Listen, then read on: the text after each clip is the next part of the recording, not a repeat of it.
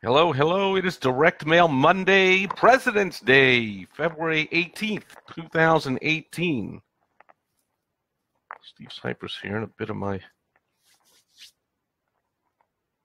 something is right on there in my mouth. Okay, here we go. Direct Mail Monday, February 18th, President's Day. You remember, am I dating myself? I remember when there were two President's Days in February. There was a day off for Lincoln's birthday on the 12th and then Washington's birthday on the 22nd. They combined them. Less excuses for the wage slave type of people of the world to claim, and government workers even worse, to need a day off. Ooh. Alex is here. Scott is here. Great seeing you guys. So here we are again. For those that have been paying attention to a serial nature, I often share the ongoing multi-step, multimedia campaigns of AARP, one of the top direct response marketers in the entire country, in the entire world, I'm sure. And after years of ignoring their multiple attempts to get me to become a member, I was like, what, American, I don't even know what it's called, Association of Retired Persons or something. I'm like, are you crazy? Not only am I never going to retire, but I certainly wasn't retired at the age of 48 or 50 or whenever I started getting these.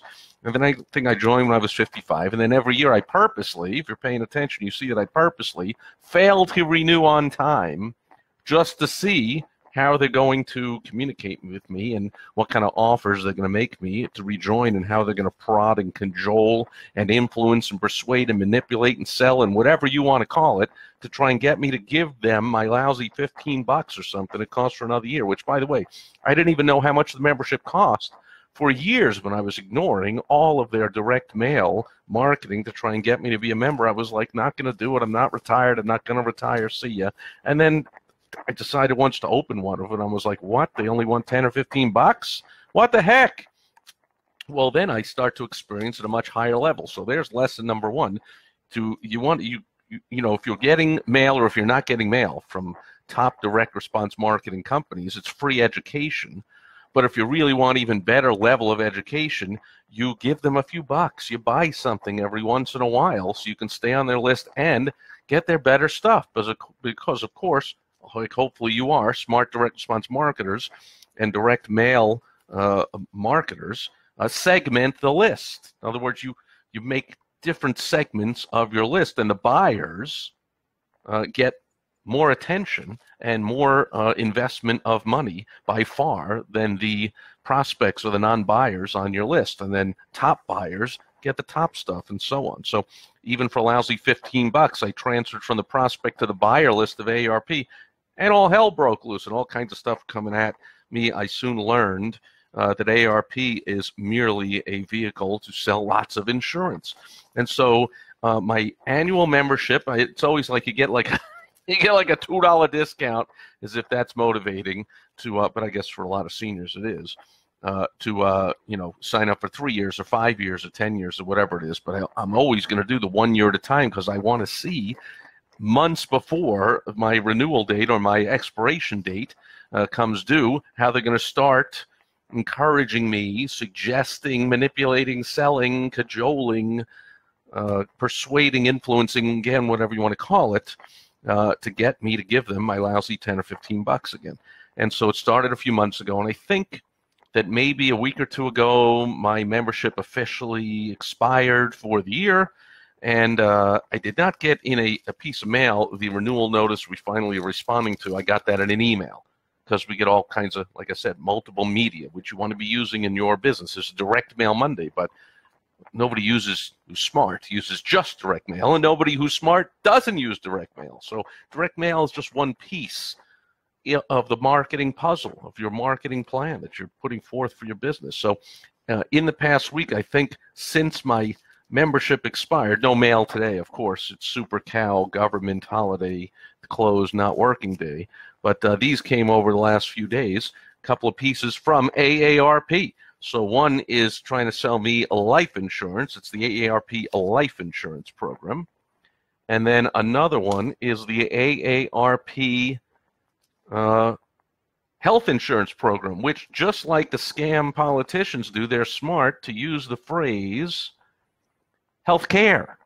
It's not about health care. It's about health insurance, of course. But that's how the scam politicians talk about it. Oh, it's health care. We want to give everyone health care. Everyone has health care. What you're trying to get everyone is health insurance. Major difference, right? And so a couple of things from AARP trying to sell insurance, not going for them. We also, we even did one year, did their auto insurance. It went through the Hartford. But AARP, of course, which is another business lesson, you want to hook up with some other companies and do some strategic, what's known in the business as joint ventures. AARP, with their powerful marketing and their humongous list of buyers, says to all the auto insurance companies, in that case, life insurance was New York Life or something, they say the insurance companies, hey, sweepstakes is on, good luck, may the best company win, woo us, what are you going to give us to suggest to our customer base that they buy auto insurance from you?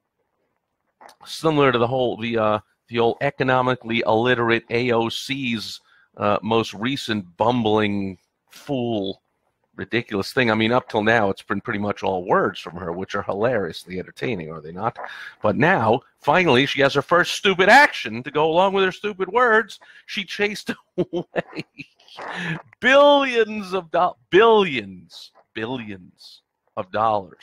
in revenue and improvements and salaries and jobs for people right there in her district in New York, which even sets off all of her fellow New York, as liberal as they get, socialist, communist politicians like Bill de Blasio even realize, you bumbling idiot, look what you did. Only he decided to come out and blame Amazon for taking their ball and going home, because Amazon's as if we want to operate such a hostile environment. You can imagine, as they're building their new headquarters, they'd be picketed and probably have materials stolen and rocks thrown at the people. And then, God forbid, they ever got it done, started hiring, they'd be picketed, and their cars would be egged on the way in and ragged on the way home, and whatever. And then Amazon, they're like, yeah, time to pull the plug now. We didn't get to be like, Bezos running it, be the richest man of all time, being an idiot. He's like, yeah, we don't want to operate in this environment. Understatement of the millennium.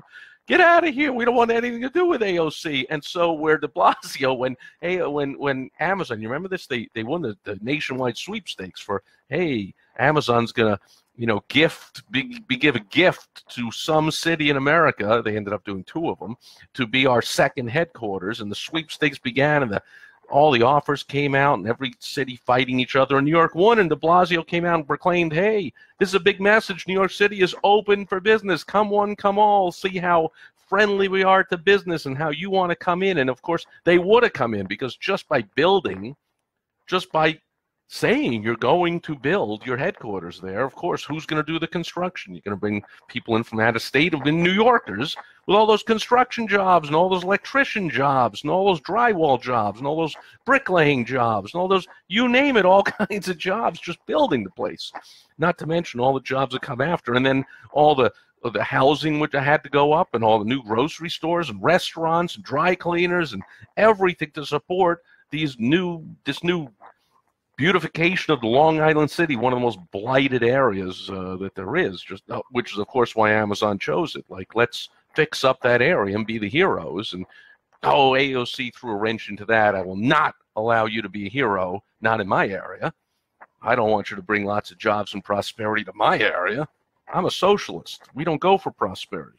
We go for equality, which means that everyone's equally miserable. So she chased them away. Anyway, so similar sweepstakes for your business you ought to do to attract joint venture partners. Say, hey, I got influence over this group of people, my customers, my clients, my patients, my members, whatever, and who wants to be the person that I suggest that they all go to your pizza place and buy your pizza. There's 20 pizza places in town. Let's go. Sweepstakes are open. Which one do you want me to recommend? Now, I don't recommend that you just blindly take the highest bidder. No. Who knew if New York was the highest bidder for Amazon? It's not how it works. You, of course, have to vet them also. So just because the worst pizza place in town with terrible service and 100 million bad reviews on Yelp and whatever says I'm writing a check and I want you to recommend me, don't do it. You got to vet them out. But you ought to select joint venture partners like Amazon did and like AARP does. So we even went with that Hartford Insurance one year from the ARP. Great deal. You get a great rate because of the buying power. And then ARP, of course, makes bazillions of dollars off it. But it came in an email, the offer saying, if you renew by a certain date, we're going to throw in a gift with purchase, which is a age-old concept that I'm sure hopefully you use in your business. I know you use it when you're on the other side of the register and you buy stuff, you get a gift with purchase. Think about it. Does it help you to make the purchase decision? In fact, there's a saying in the marketing world among sharp marketers, which hopefully you are or you're becoming by watching my videos, that often people will buy simply to get the gift, to get the bonus. Even if they don't want the main thing, they'll buy to get the bonus. So many people have done that. One of the most famous ones in recent years is the Sports Illustrated shoe phone or the football phone. Or not the shoe phone is Maxwell Smart. Get smart. The football phone, right? They ran whole commercials. The whole minute was all about how great the football phone is. Oh, and by the way, here's how you get the phone. You have to order a year's worth of Sports Illustrated. Like it's the only time, and then they like 5 seconds on. Yeah, you get the swimsuit issue and a bunch of other sports. And they're like, oh, okay, I'll get the swimsuit issue and a bunch of other things I never want. But I want that football phone. They made it seem so awesome. So that's technically the bonus. But the marketers were smart. They said, how can we sell the Sports Illustrated that really nobody wants more than the people already getting it? Let's add in a bonus of a phone. And then smart marketer, likely through testing, which hopefully another lesson, hopefully you're doing a lot of testing. You're throwing out ideas and you're actually not just asking. Testing doesn't mean you ask people and say, what do you think? I see that a lot. Or you survey people, what do you think? That's not how you do it. You actually put out the offer. Full bore, go for it and see what happened. And I have a feeling in the shoe phone sweepstakes, when they put out the offer of, hey, buy a year's worth of Sports Illustrated and you get a shoe phone for free, that was dwarfed by the results they got of like, hey, don't you want a shoe phone? Oh, yeah, you got to get Sports Illustrated. Oh, okay, I'll get the Sports Illustrated. So same thing here with renewal. Did I want to give my $15 to ARP? Well, technically, of course I did, because I just want to stay on their list and see all the marketing they're sending me, especially their renewal marketing. But I was like, let's see what gift they give us this year. Because last year we got this handy-dandy AARP official trunk organizer.